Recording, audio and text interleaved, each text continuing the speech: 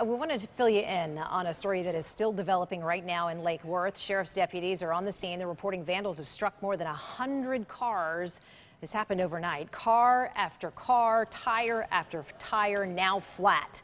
This massive attack on so many people's cars took place on several streets, including F and H streets. The people living in the La Jolla Villages complex on 6th Avenue, not very happy at all.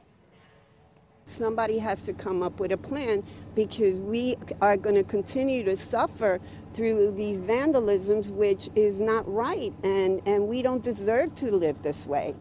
If you have any information about these crimes, you're urged to call Palm Beach County Crime Stoppers.